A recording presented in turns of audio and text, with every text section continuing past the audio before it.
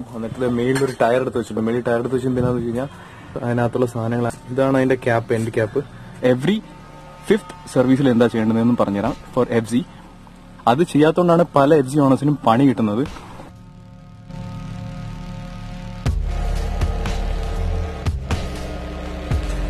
ഞാൻ വണ്ടി സർവീസ് ചെയ്യാൻ വന്നതാണ്, എന്റെ FZ സർവീസ് ചെയ്യാൻ വന്നതാണ്. അപ്പൊ ഞാൻ കണ്ടാണ് ഇവിടെ R15 ആണ്, R15 വേർഷൻ 3 ആണ്. GoPro ഒക്കെ സെറ്റ് ചെയ്തിട്ടുണ്ട്.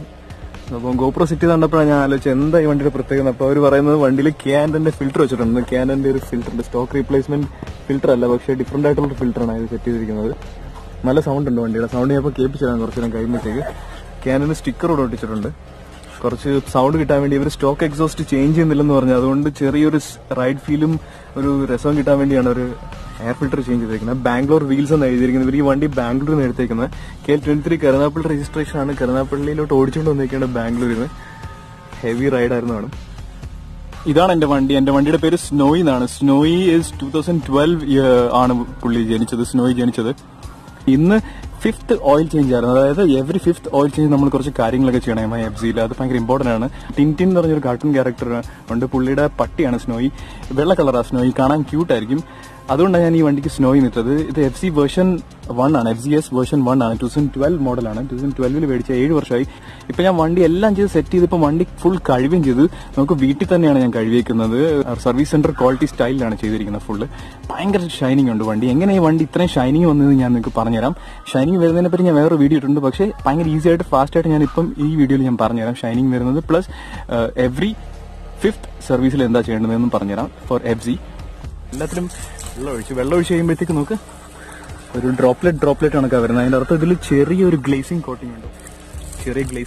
ഇനിയിപ്പോൾ നമുക്ക് ചെയിൻ കഴുകാം. ചെയിൻ കഴുകുന്നത് എങ്ങനെയാണെന്ന് ഞാൻ കാണിച്ചു തരാം. ചെയിൻ കഴുകുന്നതിന് വേണ്ടി നമുക്ക് ഇഗ്നിഷൻ ഓൺ ആക്കണം.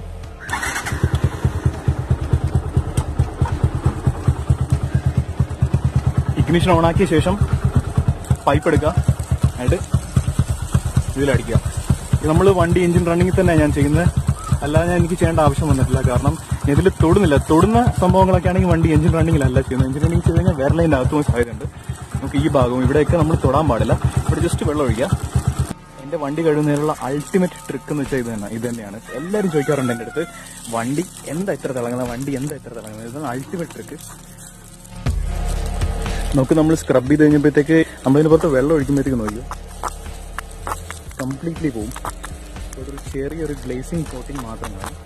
നമ്മുടെ ഫുള്ള് വെള്ളം ഒഴിച്ചിട്ടുണ്ട്. ഫുൾ അഴുക്ക് പ്ലസ് സംഭവങ്ങളെല്ലാം പോകും. അതിൻ്റെ നല്ലൊരു ഗ്ലേസിംഗ് കോട്ടിങ്ങാണ് വരുന്നത്. അത് ഇവിടെയൊക്കെ ഉണ്ട്. ഇവിടെയാണ്. നമ്മളിവിടെ വെള്ളം ഒഴിച്ച് നോക്കും. വെള്ളം ഒഴിക്കുമ്പോഴത്തേക്ക് പോയിട്ട് ആകെ കിട്ടുന്ന നമുക്ക് ഗ്ലേസിംഗ് ഉള്ളൊരു സംഭവമാണ് കിട്ടുന്നത്. ഫുൾ തിളങ്ങുന്നത്.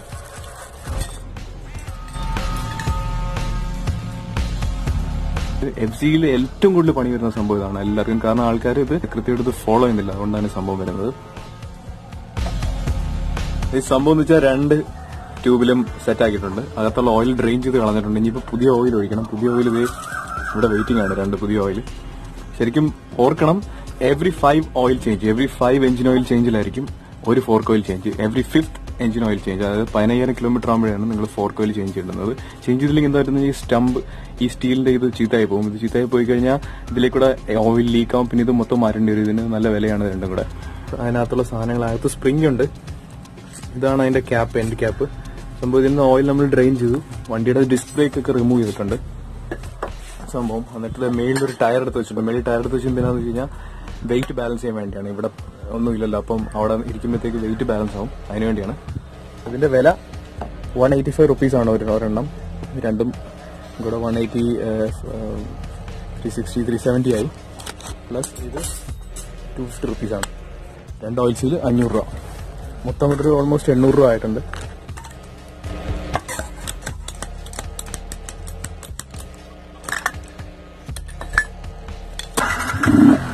ഇതാണ് വണ്ടിയുടെ ശബ്ദം. ക്യാൻഡൻ ഫിൽറ്റർ വെച്ചപ്പോഴത്തേക്ക്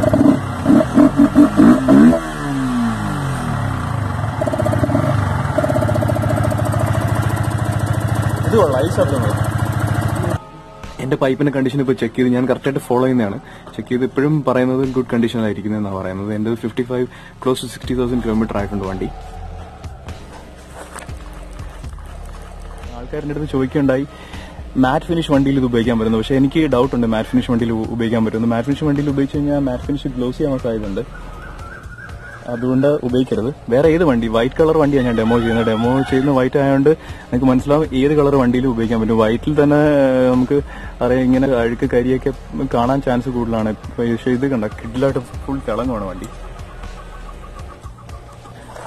നേരെ ഈ തുണി ഇടണം, കോട്ടൺ തുണിയാണ് ഉപയോഗിക്കുന്നത്.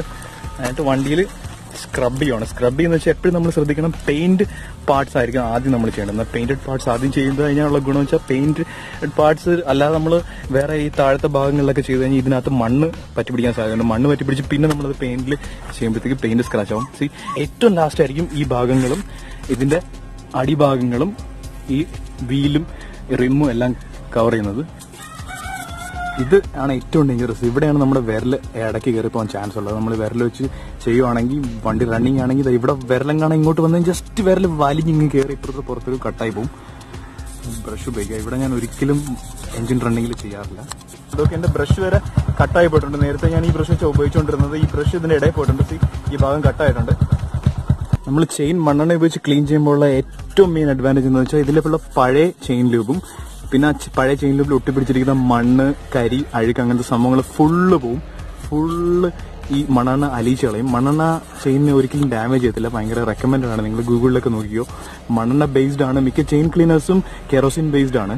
കെറോസിനാണ് മിക്ക chain ക്ലീനേഴ്സിലെയും one of the main active ingredients. So pure kerosene ഉപയോഗിച്ച് ക്ലീൻ ചെയ്താലും ഒന്നും പറ്റത്തില്ല. നിങ്ങൾ ചെയ്യുന്നത് ഭയങ്കര നല്ലതാണ്. ഓറിംഗ് ചെയിനിന് ഏറ്റവും നല്ലതാണ് കെറോസിൻ. ഞാൻ കെറോസിനാണ് ഉപയോഗിക്കുന്നത് എപ്പോഴും. ചെയിൻ ഇതൊരു കംപ്ലൈന്റും പറ്റിയിട്ടില്ല. എന്റെ ചെയിൻ പ്രീമെച്യൂറായിട്ട് ഡാമേജ് ആയിട്ടില്ല. ഞാൻ ചെയിൻ മെയിൻ്റനൻസ് ഭയങ്കരമായിട്ട് ചെയ്യാറുണ്ട്. ചെയിൻ ഭയങ്കര ഇമ്പോർട്ടന്റ് ഭാഗമാണെന്നാണ് ഞാൻ വിശ്വസിക്കുന്നത്. കാരണം ചെയിന് വിലയും കൂടുതലാണ്. It should last at least 25,000 26,000 kilometres last ചെയ്യണം. ഇതിപ്പോൾ വണ്ടി 55,000 കിലോമീറ്റേഴ്സ് ആയി. എന്റെ രണ്ടാമത്തെ ചെയിൻ അല്ല, മൂന്നാമത്തെ ചെയിനാണിത്. മൂന്നാമത്തെ ചെയിൻ ഇറ്റ്സ് അപ്പ് റണ്ണിങ് ആണ്. വാഷ് ചെയ്യാൻ പോകുന്നത് എങ്ങനെയാണെന്ന് വെച്ച് കഴിഞ്ഞാൽ പ്രത്യേക ടെക്നിക്ക് ഉപയോഗിച്ചാണ് വാഷ് ചെയ്യുന്നത്. ഞാൻ ഈ വാഷ് ചെയ്യുന്ന വീഡിയോ ഞാൻ നേരത്തെ ഒരു പ്രാവശ്യം ഇട്ടിട്ടുണ്ടായിരുന്നു യൂട്യൂബിൽ. പക്ഷെ ഇതിൽ കുറച്ച് ഡിഫറൻസ് ഉണ്ട്. അതും ഇതുമായിട്ട് കുറച്ച് ഡിഫറൻസ് ഉണ്ട്. ഇത് കുറച്ചും കൂടെ ഇംപ്രൂവ്ഡ് ടെക്നിക്കാണ്. മറ്റേതും നല്ലതാണ്, ഇതും ഇംപ്രൂവ്ഡ് ആണ്. ചില ആൾക്കാർ പറയുന്നുണ്ടായിരുന്നു അതിലുപയോഗിച്ച് ഒരു സംഭവം അവർ എഗ്രി ചെയ്യുന്നില്ല പല ആൾക്കാരും. സോ അതുകൊണ്ട് ഞാൻ ആ ഒരു സംഭവം ചേഞ്ച് ചെയ്തിട്ടുണ്ട്. ഇപ്പൊ ഞാൻ ആദ്യം ഒഴിക്കാൻ പോകുന്നത് എന്ന് വെച്ച് കഴിഞ്ഞാൽ ഓയിലാണ്. ഓയിൽ എന്ന് വെച്ച് കഴിഞ്ഞാൽ ഇത് വണ്ടിയുടെ ചേഞ്ച് ചെയ്ത എഞ്ചിൻ ഓയിലാണ്. ചേഞ്ച് ചെയ്ത എഞ്ചിൻ ഓയിൽ ഒഴിക്കാം, അല്ലെങ്കിൽ ചേഞ്ച് ചെയ്യാത്ത എഞ്ചിൻ ഓയിൽ ഒഴിക്കാം. ഏത് വേണമെങ്കിലും നിങ്ങൾക്ക് ഒഴിക്കാം. കുറച്ച് ഒഴിക്കുക. കുറച്ചെന്ന് വെച്ചാൽ ഒരു 1/2 സെന്റിമീറ്റർ തിക്നെസ്സിൽ ബക്കറ്റിന്റെ അളവിൽ ഒഴിക്കുക. ഇത്രയും വേണം. അതിനുശേഷം നമുക്ക് ലേക്ക് റോളിന്റെ കാർ ഷാമ്പു ഉണ്ട്. ലേക്ക് റോളിന്റെ കാർ ഷാമ്പു ഒഴിക്കുക. അതും നല്ലോണം സ്പ്രെഡ് ചെയ്യാനത്. ഇതിനുശേഷം നമ്മുടെ കയ്യിലുള്ളത് ആണ് ഷാമ്പു. ഓർഡിനറി ഷാമ്പു ആണ്. ഓർഡിനറി ഷാമ്പു ഇത് 1 രൂപയുടെ പാക്കറ്റാണ്. 5 എണ്ണം ഉണ്ട്.